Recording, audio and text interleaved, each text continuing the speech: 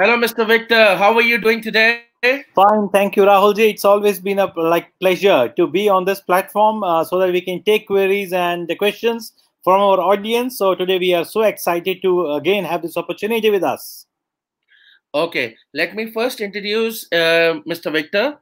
My name is Okay. Dr. Rahul Malik, and I am the country head for Victor Immigration and Study Abroad. And we are licensed immigration advisors for Australia and New Zealand. We will provide you all information in regards to our special topic today, that is visa refusals. Why visa refusals happen? What are the reasons behind it? What an immigration officer is looking in your file. So all these points are going to be covered by the licensed immigration advisor, Mr. Victor. So Thank over you to very him. much, Dr. Rahul. Thank you very Yeah. much. I will definitely love to cover all these topics. And thank you very much, audiences, for the people, those who are listening to us, watching us. And guys, see, as you know, visa refusal is a very disappointment filled experience. Nobody likes it. कोई भी ये पसंद नहीं करता है. I'll talk in Hindi so that more and more audience can join us and they can understand us at any age bracket. सो ये जो मुद्दा है विजिटर वीजा का सर, इसके अंदर क्योंकि काफी हमारे जो सीनियर सिटीजन है, सीनियर पेरेंट्स हैं, वो भी इन्वॉल्व रहते हैं, क्योंकि उनके लिए भी एक ये बहुत इम्पॉर्टेंट चीज है. इसके लिए मैं इसमें हिंदी में बात करूंगा आज. जो विजिटर वीजा है, जब कोई अपने परिवार से मिलने के लिए, फैमिली से मिलने के लिए या कंट्री घूमने के लिए अगर अप्लाई करता है, तो उसमें जो इमिग्रेशन ऑफिसर है उसके कुछ पैरामीटर्स हैं, जो इमिग्रेशन इंस्ट्रक्शंस जिनको हम कहा जाता है, कि जिनके बेस पे इमिग्रेशन डिपार्टमेंट अपना डिसीजन लेता है. एक इमिग्रेशन ऑफिसर की जो एक ग्रंथ है, उसके अंदर सारी गाइडलाइंस दी होती है कि किन किन पॉलिसीज, किन किन क्राइटेरियाज को उन्होंने चेक करना है एक वीजा देने से पहले. उसके अंदर कुछ मेन क्राइटेरिया आज मैं सबसे पहले आपके सामने लेके आऊंगा. तो सबसे पहले क्राइटेरिया है the purpose of visit. Purpose of visit means कि अगर आप जा रहे हैं विदेश, तो आप क्यों जा रहे हैं, आपका पर्पस क्या है, क्या वो जस्टिफाई करते हैं कि नहीं. और सबसे ज्यादा जो वीजा रिफ्यूजल्स होते हैं, as you know doctor Rahul, कि जितने मैक्सिमम वीजा रिफ्यूजल आते हैं उसमें पर्पस ऑफ विजिट पे क्वेश्चन किया जाता है. और उसके पीछे रीजन ये रहता है कि आज हम इस मिसकंसेप्शन को दूर करेंगे कि विजिटर वीजा एक कोई बहुत आसान चीज नहीं है. विजिटर वीजा के अंदर आपको ये जस्टिफाई करना जरूरी है कि आप एक्चुअली एक बोनाफाइड या जेन्युइन विजिटर हैं, और जो आपका एक अल्टीमेट प्लान है जो विजिट करने का, आपको उसके बारे में नॉलेज है. आप क्या करने जा रहे हैं, आपको कितने टाइम वहां रहना है, कहाँ कहाँ किन किन जगहों पे विजिट करेंगे, किन लोगों से मिलेंगे, आपके रहने का क्या अरेंजमेंट होगा, कहाँ घूमेंगे, और कैसे आप फाइनेंशियली अपने इस ट्रिप को फंड करेंगे. उसके साथ एक जो बहुत बड़ा मुद्दा जो हमारे सामने देखने में आता है, मैक्सिमम हमारे पास जो लोग रिजेक्शन करवा के आते हैं, उसमें जब हम देखते हैं तो उनके एप्लीकेशन में एक सबसे बड़ी जो कमी होती है, आज वो हम इस वीडियो के जरिए, इस लाइव सेशन के जरिए शेयर करेंगे. वो सबसे बड़ा कारण निकल के आता है कि उनके पास रीजन नहीं होता कि वापस वो अपने देश, अपने मुल्क वापस क्यों आएंगे. अगर 15 दिन या 20 दिन का आपने वीजा मांगा है, तो उसके बाद आपको बताना बहुत ही जरूरी है कि आप उस स्टेटेड पर्पस को करने के बाद आप अपने देश में वापस कब आएंगे, क्यों आएंगे, आप यहाँ क्या करते हैं, आपकी जॉब है, आपका बिजनेस है, how will you manage all these things in your absence, आपकी गैर हाजिरी में सारी चीजें कैसे मैनेज होंगी. तो राहुल जी, फाइनेंशियल एबिलिटी एक बहुत बड़ा मुद्दा सामने आता है. आपने भी कई ऐसे रिफ्यूजल लेटर देखे होंगे जिसके अंदर की क्लाइंट्स को कोई जो नौसिखिए एजेंट्स हैं, वो ये बताते हैं, ट्रैवल एजेंट्स हैं, कि आप अपने अकाउंट में 8 लाख रुपए शो कर दीजिए या 10 लाख रुपए शो कर दीजिए, आपको वीजा मिल जाएगा. बिल्कुल सही कहा मिस्टर विक्टर. ये एक क्वेरी हमारे पास बहुत आती है कि मिस्टर विक्टर, इमिग्रेशन अपना जो क्लाइंट्स हैं वो हमसे पूछते हैं कि सर हमारा वीजा रिफ्यूज हो गया है, तो क्या ये दोबारा लगेगा कि नहीं लगेगा. तो इसके बारे में आप क्या कहना चाहेंगे. राहुल जी, देखिए, जैसे फाइनेंशियल एबिलिटी किसी ने शो करने में गलती करी, उन्होंने रिसेंट फंड्स अकाउंट में डलवा लिए 8 से 10 लाख रुपए की, इतनी सी आधी अधूरी जानकारी लेके उन्होंने एक नौसिखिया ट्रैवल एजेंट के पास अपनी फाइल दे दी, और एक वो हिट एंड ट्रायल वाला मेथड अपनाया. एक ट्रैवल एजेंट किस बेस पे काम करता है, वो काम करता है कि मैंने बल्क ऑफ फाइल्स उठा के एम्बेसी में डाल दी, वीजा लगा तो आपकी किस्मत, नहीं लगा तो आपकी किस्मत. तो ये तो ऊपर वो कहा जाता है ना कि रब ने भी कहा है कि आप अपने एफर्ट्स पूरे कीजिए, और उसके बाद ऊपर वाले ने कहा है कि आप मेरे ऊपर छोड़ दीजिए या किस्मत पे छोड़ दीजिए। बट इसके अंदर अगर मैं ये बताऊं आपको कि राहुल जी, अगर किसी के अकाउंट के अंदर अचानक से 8 से 10 लाख रुपए आया है, तो ये बेसिकली हम एम्बेसी को ये बता रहे हैं कि हमारे पास खुद की फाइनेंशियल एबिलिटी नहीं है, हमने कहीं से पैसा उधार लिया है, हमारी जेन्युइन सेविंग्स नहीं है, और जो बाहर जाके घूमना फिरना विजिटर वीजा पे जाना है वो एक लग्जरी है। लग्जरी मतलब आप समझते हैं कि नेसेसिटी नहीं है। अगर किसी ने घूमना है तो हिंदुस्तान में भी घूम सकता है। अगर आप बाहर अब्रॉड लग्जरी का यूज करने जा रहे हैं, लग्जरियस ट्रिप पे जा रहे हैं, बाई एयर जाना चाहते हैं, तो आपको ये सबूत देना पड़ेगा कि आपके जो काम करते हैं, आपकी जो सालाना कमाई है, इनकम है, वो इतनी कैपेबिलिटी है आपकी इनकम में, और आपकी सेविंग्स इतनी है कि आप इस ट्रिप को जस्टिफाई कर सकें। बेसिक एक्सपेंसेस जो आपके एयर टिकट के हैं, वह रहना, खाना पीना, घूमना फिरना, होटल की स्टे, इन सब चीजों को आप जस्टिफाई कर pi by showing history of funds. अगर आपकी आईटीआर ही मान लेते हैं 2.5 3 3.5 4 लाख रुपए की है, और आप अकाउंट में सडनली पैसा डाल के अगर अप्लाई करते हैं, तो वीजा रिफ्यूज हो जाता है।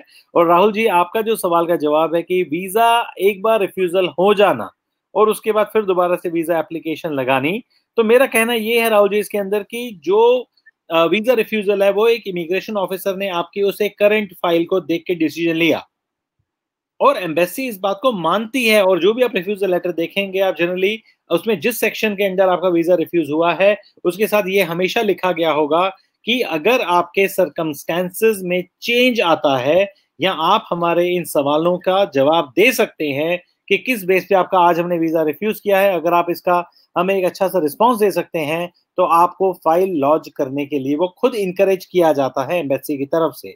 सर, एक सरकमस्टेंसेस राहुल जी की, अगर किसी का फ्रॉडुलेंट डॉक्यूमेंट, एम्प्लॉयमेंट के चाहे फाइनेंशियल्स या कोई और एजुकेशन के डॉक्यूमेंट्स अगर किसी ने फाइल में लगाए, या कोई रिलेशनशिप स्पॉन्सरशिप के डॉक्यूमेंट्स फेक निकले, अगर फेक डॉक्यूमेंट के बेस पे अगर किसी ने अपना वीजा डाला और वो रिजेक्ट हो गया, और वो अगर एप्लीकेंट बैन हो गया, तो फिर हमें एक्सप्लेनेशन देनी पड़ेगी कि किन सर्कमस्टेंसेस में वो मिसलीडिंग या फ्रॉडुलेंट इंफॉर्मेशन दी गई, और उसके लिए एप्लीकेंट की तरफ से क्या स्टोरी है, साइड ऑफ स्टोरी क्या है। मिस्टर विक्टर, एक चीज और मैं बताना चाहूंगा हाँ जी सर। कि लास्ट ईयर टिल, बिकॉज जनवरी के बाद तो कोविड की सिचुएशन थोड़ी सी ऐसी वर्स रही है, लास्ट ईयर हमारे दिल्ली ऑफिस ने तकरीबन तकरीबन 440 या 445 लोगों को मना किया है कि हम आपकी वीजा फाइल को नहीं लगाएंगे। और बहुत सारे हमारे क्लाइंट्स जो होते हैं वो कहते हैं आप हमारे को फाइल लेने से हमारी मना कर देते हैं। तो मिस्टर विक्टर, एक अपना थोड़ी सी लाइट ये डालिए कि हम किस केसेस में क्लाइंट्स को मना करते हैं कि हमारे पास मत आइए, हम नहीं लेना चाहते आपकी फाइल, बताइए। राहुल जी, मैं आज इस प्लेटफॉर्म के ऊपर लोगों को यही बताना चाहूंगा, जो भी आप अपना, चाहे आप study visa, visitor visa, business visa, या फिर पीआर की एप्लीकेशन, आप किसी भी प्रकार का अगर वीजा अप्लाई करने का सोच रहे हैं, तो आपको ये पता होना पहले सबसे जरूरी है कि आपका सही सवाल क्या है। अगर आप किसी एक ट्रैवल एजेंट या किसी भी एजुकेशन एजेंट के पास जाके ये सवाल पूछते हैं कि मैं वीजा अप्लाई करना चाहता हूं या चाहती हूं, और वो आपको मना नहीं करता, वो कहते हैं हाँ जी पीआर भी हो जाएगा, सब हो जाएगा, आधी अधूरी जानकारी को लेके वीजा मत अप्लाई कीजिए। क्योंकि कई ऐसे इस हमारे इमिग्रेशन इंडस्ट्री के अंदर बहुत ज्यादा फ्रॉड है।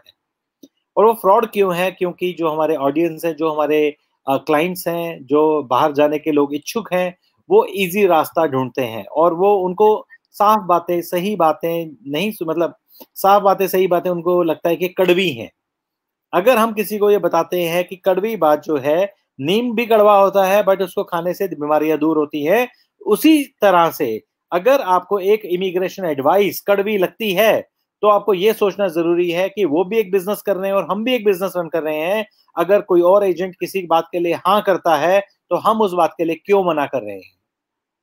आप जानते हैं राहुल जी, कितने लोग हमें अप्रोच करते हैं कि किसी एजेंट के पास उन्होंने पैसे फंसा दिए, एप्लीकेशन दे दी, और एजेंट ने उन्हें उस टाइम बता दिया, पेपर के ऊपर पीआर दिखा दी कि पेपर पे आपकी पीआर कैसे हो जाएगी।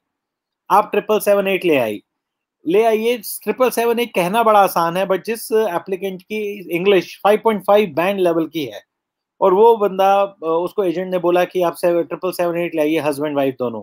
तो उसको पता है, एजेंट को नजर आ रहा है कि क्वालिफिकेशन 12th पास है स्पाउस की, वो 777 नहीं लेके आ पाएगा। वो जानबूझ के, उन्हें पता होता है कि इस प्रोफाइल की कोई डिमांड नहीं है या इसका पीआर होने वाला नहीं है, बट फिर भी उनको इनकरेज करके उस पीआर के प्रोसेस में डाला जाता है, अपने खुद के हिडन मोटिव है जो कि पैसा कमाना। तो हमारी जो सर कंपनी की फाउंडेशन है वो यही है कि पैसा कमाना एक अलग चीज है, पहले नाम कमाना जरूरी है। और जो एप्लीकेंट्स हैं उनको साफ सुथरी, एकदम ट्रांसपेरेंट, पारदर्शी जो वीजा सलाह है वो देना हमारा काम है। मेहनत करना हमारा काम है, अच्छी सलाह देना हमारा काम है, फल देना ऊपर वाले के हाथ में है। एम्बेसी के हाथ में वीजा देना, आप जैसे पहले भी आप सुन चुके हैं, कई लोग 100% वीजा प्रॉमिस कर देते हैं कि जी हम वीजा लगवा ही देंगे।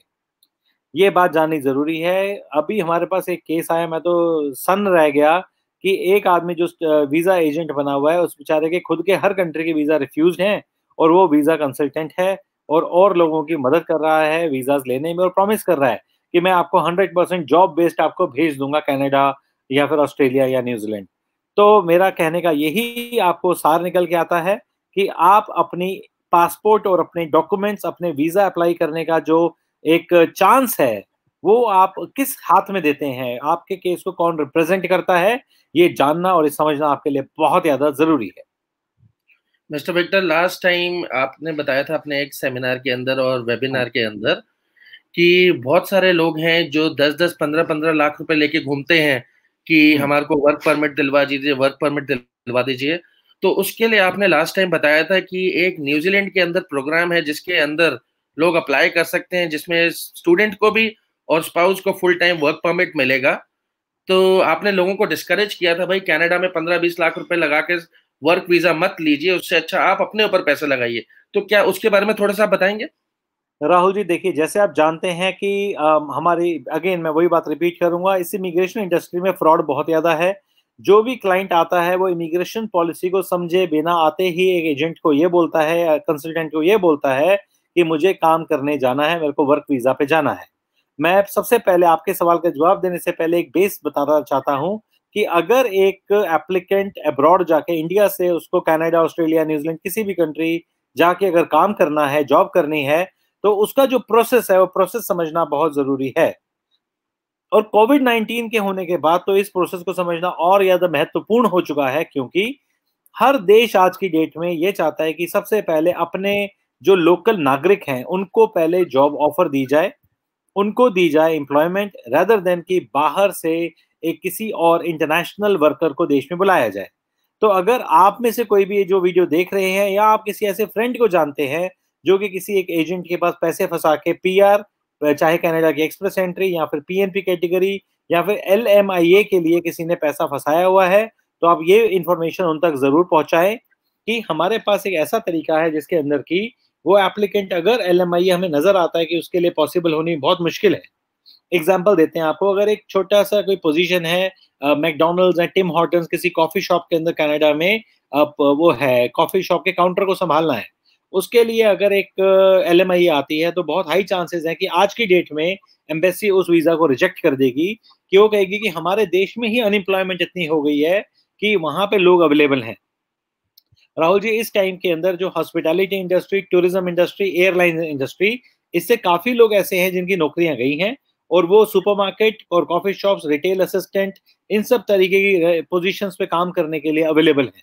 तो बहुत जरूरी है इस बात को समझना। और आपकी बात पे मैं वापस आता हूं कि अगर आप किसी के पास 15 से 20 या 25 लाख रुपए किसी को देने का सोच रहे हैं डायरेक्ट जॉब लेने के लिए, तो आप ये समझ लीजिए कि उस देश में ये प्रूव करना बहुत ज्यादा जरूरी है कि जिस जॉब के लिए आप अप्लाई कर रहे हैं, उसको करने के लिए कोई लोकल एप्लीकेंट या एम्प्लॉई उस कंट्री के अंदर अवेलेबल उस टाइम पे नहीं है।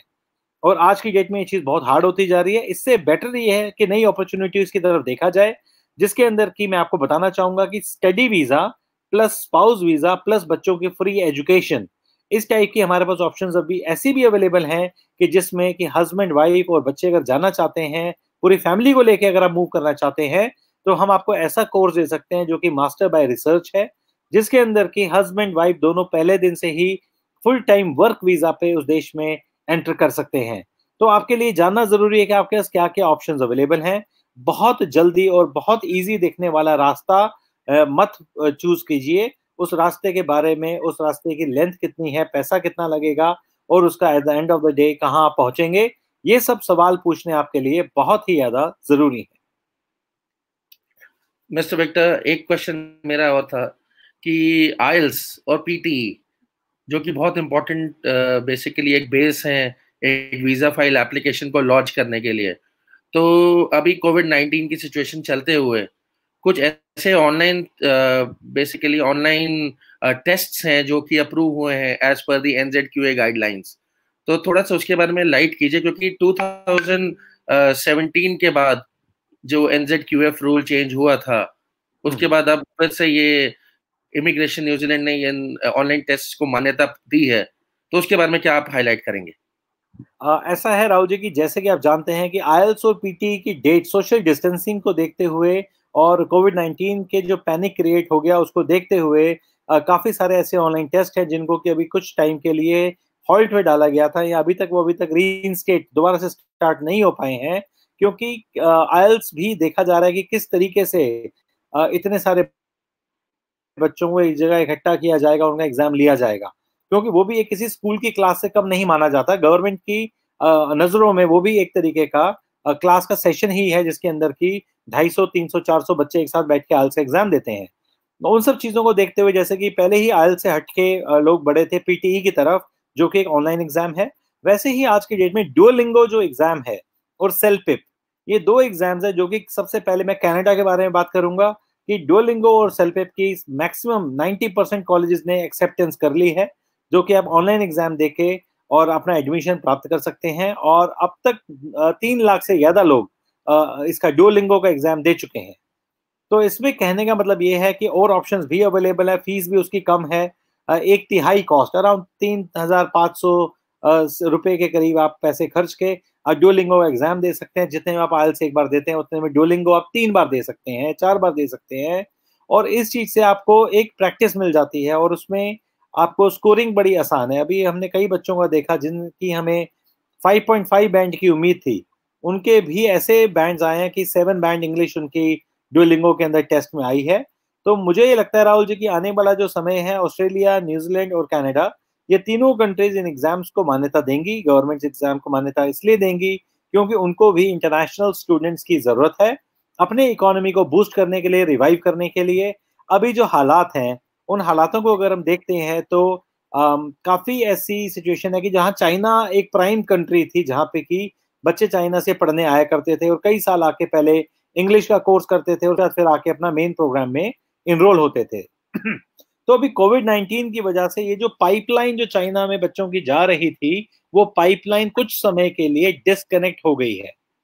अभी जो एक रोष है लोगों के दिमाग में, एक गुस्सा है चाइना को लेके, और उस चीज का इम्पैक्ट जो चाइना ने भी नोटिफिकेशन जारी की थी ऑस्ट्रेलिया के खिलाफ कि अपने विजिटर्स एंड स्टूडेंट्स को वो ऑस्ट्रेलिया जाने से रोकेगा। तो उन सब चीजों को देखते हुए मुझे नजर आ रहा है कि काफी सारे ऐसे देश हैं, Canada, Australia, New Zealand specifically and US, जो कि ये सारे देश आज के डेट में हिंदुस्तान के जो स्टूडेंट्स हैं और इमिग्रेंट्स हैं उनकी तरफ नजर आ चुकी है सबकी। और वो ये एक चाह रहे हैं कि क्वेश्चन किस तरीके से इंडिया से बच्चों को बुलाया जाए, जिनको कि इंग्लिश पढ़ाने की भी जरूरत नहीं है, बच्चा जनरली इंग्लिश पढ़ के आता है और आके वहाँ पे मेन स्ट्रीम में पढ़ाई भी करे और बच्चा आके काम भी करे। हाँ जी राहुल जी। मिस्टर विक्टर, आपने लास्ट टाइम जो सेमिनार था उसमें बताया था और क्लाइंट्स को मोटिवेट किया था और उनको इन्फॉर्मेशन प्रोवाइड की थी, क्योंकि बहुत सारे क्लाइंट्स अभी घबरा रहे थे कि कोविड-19 चल रहा है, तो हम अभी अप्लाई करें या ना करें। आपने उनको बताया था कि द सूनर द बेटर। तो पाइपलाइंस बिल्कुल में अगर आपकी फाइल्स होंगी तो वो जल्दी जैसे जैसे आएंगी वैसे वैसे प्रोसेस होंगी। तो उसके बिल्कुल। बारे में आप क्या लाइमलाइट देना चाहते हैं? बिकॉज बहुत सारे क्लाइंट्स कंफ्यूज हैं अभी कि अभी अप्लाई करा जाए या ना किया जाए। तो आप क्या बोलना चाहेंगे इसके बारे में? डेफिनेटली ये एक बहुत ही महत्वपूर्ण सवाल है, क्योंकि अगर हम अब्रॉड जाने की बात करते हैं, उस अब्रॉड जाने के डिसीजन के अंदर बहुत सारे फैक्टर्स इन्वॉल्व होते हैं। और ये जो ऑडियंस हमारे साथ आज जुड़े हुए हैं, मैं उनको ये बताना चाहता हूँ कि हम आपके वीज़ा के इसको बहुत सीरियसली लेते हैं, क्योंकि ये बात हम समझते हैं कि वो एक सिर्फ स्टडी रूट नहीं है आपके लिए। मैक्सिमम जो बच्चे पढ़ने जा रहे हैं, एक तो उनको कॉलेज कौन सा चाहिए, कोर्स कौन सा चाहिए, वहां जाके उनकी पढ़ाई कैसे कंप्लीट करेंगे, पढ़ाई के बाद उनको क्या पाथवे मिलेगा, पढ़ाई के बाद क्या वर्क परमिट मिलेगा नहीं मिलेगा। क्योंकि सिर्फ आधी अधूरी पढ़ाई करके उसके बाद अगर वर्क परमिट नहीं मिलता, मल्टी कल्चरल एनवायरनमेंट के अंदर एक्सपोजर है, एक्सपीरियंस नहीं मिलता, या आगे पीआर का पाथवे नहीं खुलता, तो ये सारी चीजें बहुत सोचने वाली हैं। क्योंकि बाहर जाना एक इम्पॉर्टेंट डिसीजन है, बहुत हैवी इन्वेस्टमेंट होती है। तो मैं यही अपने सारे व्यूअर्स को रिक्वेस्ट करूंगा या रिकमेंड करूंगा कि अगर आप विदेश जाने का सोच रहे हैं तो कोविड-19 की जो आज की सिचुएशन है उसको आप पॉजिटिवली लीजिए। ये कोई ऐसी सिचुएशन नहीं है कि जो बहुत नेगेटिव है और पूरा वर्ल्ड हमेशा नीचे ही नीचे जाएगा। मुझे ऐसा नज़र आता है कि अगर हम बात करते हैं न्यूज़ीलैंड और ऑस्ट्रेलिया की, ऑस्ट्रेलिया में भी आज की डेट में कोई नए केसेस नहीं आ रहे हैं, और न्यूज़ीलैंड में पिछले 3 हफ्ते से कोई भी कोविड का केस नहीं आया है। 97% से ज़्यादा जो स्टाफ है, वर्कर्स हैं न्यूज़ीलैंड के अंदर, इमिग्रेशन के भी, they are back to work. और इमिग्रेशन न्यूज़ीलैंड ने काफ़ी ऐसे रूल्स बनाए हैं, पॉलिसीज़ ली हैं, स्पेशल पावर्स लिए हैं गवर्नमेंट ने, कि किस तरीके से इमिग्रेशन एप्लीकेंट्स जो है, चाहे स्टडी वीज़ा वाले हों, चाहे विजिटर वीज़ा वाले हों, उनको कैसे प्रायोरिटाइज़ करके प्रोसेस किया जाए। तो राहुल जी, आपके सवाल का जवाब देते हुए थोड़ा-सा बैकग्राउंड स्टोरी मैंने बताई कि क्या चल रहा है और क्यों इस चीज़ की बहुत इम्पोर्टेंस है एक एप्लीकेंट के लिए, क्योंकि बहुत मुश्किल से, मेहनत से कमाया हुआ पैसा इन्वेस्टमेंट किया जाता है अपनी पढ़ाई के ऊपर। और वो ऐसा नहीं है कि इंडिया में हमारे जो क्लाइंट्स हैं, बहुत पैसा पड़ा है, करोड़ों रुपया है, कि चल 1 साल खराब भी होगा तो चलो दूसरा, तीसरा साल तक पढ़ लेंगे। तो कम से कम ड्यूरेशन की पढ़ाई करके आपको सेटल होना होता है, अपने बलबूते पे, अपने पैरों पे खड़ा होना होता है, ऐसे हमारे एप्लीकेंट्स होते हैं। तो मैं आपको ये रिकमेंड करूँगा कि सूनर द बेटर वाली अप्रोच आपके लिए आज की डेट में सूटेबल है। जैसे कि आप जानते हैं कि न्यूज़ीलैंड आज की डेट में एक ऐसे कंट्री उभर के आया है कि जहाँ पे आज की डेट में कोई भी कोविड-19 का केस नहीं है। प्लस वहाँ पे जो प्राइम मिनिस्टर है जसिंडा जी, उन्होंने रिकमेंड किया है बॉर्डर सिक्योरिटीज़ को, बॉर्डर फोर्सेस को, कि ऐसी टेक्निक्स यूज़ करें कि दोबारा से कोविड उनके देश में एंटर ना कर पाए। एप्लीकेशंस जो अभी मुंबई ब्रांच में पड़ी है, उसमें कुछ डिले आ रही है, क्योंकि मुंबई के अंदर अभी केसेस प्रोसेस नहीं हो पा रहे, ऑफिसेज नहीं खुल पा रहे फुल कैपेसिटी के अंदर। तो राहुल जी, सिचुएशन ऐसी रहेगी कि मैं यही रिकमेंड करना चाहूंगा कि जैसे ही अभी एम्बेसी प्रोसेस स्टार्ट करेगी, सबसे पहले उनकी अप्रोच रहेगी कि अगर मुंबई के हालात नहीं सुधरते तो ये एप्लीकेशंस को हैमिल्टन या फिर पामस्टन नॉर्थ या फिर वेलिंगटन या फिर ऑकलैंड, इन 3-4 ब्रांचेस के अंदर कैपेसिटी आइडल पड़ी है, वहाँ पे उनके पास केसेस लेने की क्षमता है। तो वहाँ पे हो सकता है इन केसेस को शिफ्ट किया जाए और प्रोसेसिंग को फास्ट किया जाए। तो जो भी एप्लीकेंट्स देख रहे हैं, भीड़ का हिस्सा मत बनिए। भीड़ में आप वेट करते रहेंगे तो हो सकता है कि आप प्रोसेसिंग में आपकी डिलेज आपको एक्सपीरियंस करनी पड़े। अगर आप रेडी हैं तो आज ही हमारी टीम से आप बात कीजिए, अपने केस को एनालाइज करिए, इसके बारे में समझिए। हो सकता है कि आपको फाइनेंशियल प्लानिंग की भी जरूरत हो, तो इन सब चीजों के बारे में जानकारी लीजिए, और आप जब चाहेंगे हम आपके एप्लीकेशन प्रोसेस कर सकते हैं। ऑनलाइन एप्लीकेशन सबमिट हो रही हैं, मेडिकल्स ओपन हो चुके हैं, पुलिस क्लियरेंसेस हो रही हैं। तो Rahul ji, all things are sorted and applications are ready to be submitted right now. तो मैं यही रिकमेंड करूंगा कि सूनर द बेटर अप्रोच आपके लिए बेटर रहेगी, क्योंकि फर्स्ट इन फर्स्ट सर्व वाली अप्रोच से इमिग्रेशन काम करेगा। जो एप्लीकेशंस पहले सबमिट हुई हैं, पहले उनको प्रोसेस करके उनको डिसीजन दिया जाएगा। और ऐसा नजर आ रहा है कि डिसीजन मेकिंग इस टाइम पे आसान होगी, और एम्बेसी ज्यादा एप्लीकेंट्स को इनवाइट करना चाहेगी इंडिया से। तो इसमें एक बहुत अच्छी अपॉर्चुनिटी उभर के आएगी। सर, हमारे साथ एक व्यूअर जुड़े हुए हैं। उन्होंने ये पूछा है कि उनकी फाइल जो पार्टनरशिप बेस्ड विजिटर वीजा की फरवरी मंथ की लगी हुई है। हाँ तो जी। मैं ये जानना चाहूंगा, ऐसे हमारे पास बहुत सारी डेली क्वेरीज आ रही हैं जिसमें जिन्होंने अपनी पार्टनरशिप बेस्ड वीजा एप्लीकेशंस लगा रखी हैं, हम्म। उनके कंसल्टेंट्स या उनके एडवाइजर्स उनको ये गाइड नहीं कर रहे। उनको बस यही कह रहे हैं, एक ही वर्ड कह रहे हैं कि प्लीज वेट। लेकिन बिल्कुल। जैसा कि हम अपने हमारे Victor immigration and study abroad की पॉलिसी है कि till the time you are in the country, तो वहां के लिए आप अरेंजमेंट्स और वहां के लिए जो तैयारी, हम्म। इनिशियल तैयारी करनी होती है, तो उसके बारे में थोड़ा सा आप क्लाइंट्स को क्या बताना चाहेंगे?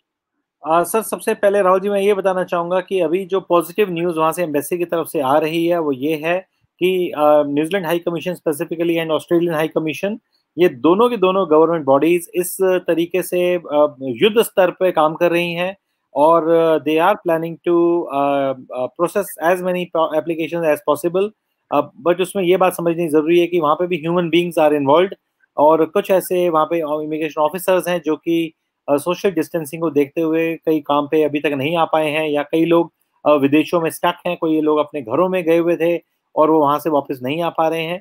बट इन सिचुएशंस को देखते हुए मैं ये रिकमेंड करूंगा कि अगर किसी भी एप्लीकेंट की फाइल, अगर वो पार्टनरशिप बेस्ड एप्लीकेशन है, तो हमारे साथ ज़रूर संपर्क कीजिए और हमारी टीम से बात कीजिए, क्योंकि इमिग्रेशन न्यूजीलैंड ने एक एक्सेप्शन पॉलिसी निकाली है, जिसके अंदर कि आप एक पॉलिसी की एक्सेप्शन के लिए रिक्वेस्ट डाल सकते हैं और एक प्रायोरिटाइज्ड वीज़ा प्रोसेसिंग के लिए अपील डाल सकते हैं। उसको मानना, उस अपील को या ना मानना, वो इमिग्रेशन के हाथ में है, बट डेफिनेटली आपको उस अपील का फ़ायदा लेना चाहिए, आपको अपील डालनी चाहिए। तो अगर ये वीडियो देख रहे हैं या आप किसी ऐसे फ्रेंड को जानते हैं जो कि न्यूजीलैंड से मान लेते हैं कि इंडिया में आए और इंडिया में वो स्टक हैं, या एक फैमिली मेंबर यहाँ स्टक है, हस्बैंड न्यूजीलैंड में है, वाइफ यहाँ पे है इंडिया में, या ऐसा कुछ भी सर्कमस्टांसेस हैं, तो आप हमारे साथ एक बार संपर्क कीजिए। हम डेफिनेटली आपको रिप्रेजेंट करेंगे और आपकी अपील डालेंगे, आपके स्पेशल सर्कमस्टांसेस इमिग्रेशन ऑफिसर तक पहुंचाएंगे कि क्यों आपकी एप्लीकेशन प्रायोरिटी पे कंसीडर की जाए। और अभी फ्लाइट्स चल रही हैं राहुल जी, जो कि एयर इंडिया का इनिशिएटिव है गवर्नमेंट ऑफ न्यूजीलैंड के साथ मिलके। तो एयर इंडिया अभी फ्लाइट्स लेके जा रहा है और तकरीबन महीने में 4 से 6 flights every month are going. Okay. Thank you, तो मैं Mr. यही Victor. रिकमेंड करूंगा। Yes. तो Rahul Thank ji, you it for was the. A very good session. और बताइए, और कोई सवाल हैं तो बाकी it was pretty good to catch up with you and to be on this platform. Thanks a lot, Mr. Victor, for giving time to the clients. आज Saturday है, so first of all, thank you very much for giving up time on Saturday. क्योंकि clients जो बहुत सारे clients घर पे होते हैं और सब ने डिमांड की थी कि इट विल बी बेटर कि सैटरडे को अगर सेशन रखा जाए, सो they will have much time to be seated with their family members and ये जो डिसीजन है वो साथ में मिलके ले सकें। डेफिनेटली राहुल जी, मेरे पास भी काफी लोगों के फोन्स आ रहे हैं और लोग पूछ रहे हैं। मैं आपको ये रिकमेंड करूंगा कि अगला सेशन आप जल्द ही कीजिए, और उस सेशन के अंदर आप जो अर्ली चाइल्डहुड एजुकेशन पे लोग जो जाना चाह रहे हैं न्यूजीलैंड के अंदर, उनके बारे में बात कीजिए, क्योंकि उस early childhood education and nursing, health care facilities, इनको लेके बहुत सवाल आ रहे हैं, बहुत लोगों की कॉल्स आ रही हैं कि education background and medical background के लोग किस तरह न्यूजीलैंड में एंटर कर सकते हैं, क्योंकि उन्होंने इंडिया के अंदर देखा है जैसे अभी स्कूल्स बंद हो गए, यूनिवर्सिटीज कॉलेजेस बंद हैं, और ये नहीं पता कि कब दोबारा वो सारा सिचुएशन नॉर्मलाइज होगी। तो कई ऐसे टीचर्स, प्रोफेसर्स हैं, अर्ली चाइल्डहुड एजुकेटर्स हैं जो कि माइग्रेशन लेके या फिर स्टडी वीजा पे मूव करने का सोच रहे हैं। तो आप जरूर उसको भी, टॉपिक को जल्दी कवर कीजिए। और जो दूसरी मुद्दा मैंने आपको बताया कि कई लोगों ने जो हेल्थ सर्विसेज प्रोफेशनल्स हैं, उन्होंने ये रियलाइज किया है कि इंडिया में जो इंफ्रास्ट्रक्चर है और जो उनकी हेल्थ पे रिस्क बनाया है इस कोविड-19 की सिचुएशन को देखते हुए, तो they would like to know कि what opportunities lies for them in overseas countries. तो आज के लिए बहुत बहुत शुक्रिया Rahul ji, and wish you all the best, stay safe, stay home, and I wish all the audience to take good care of yourself and be safe. And हम आपके साथ ऐसे ही जुड़े रहेंगे और इमिग्रेशन से जुड़े मुद्दों पे आपसे बात होती रहेगी। Thank you so much, thank you very much, thank you all, bye. Alright, bye bye. Bye bye.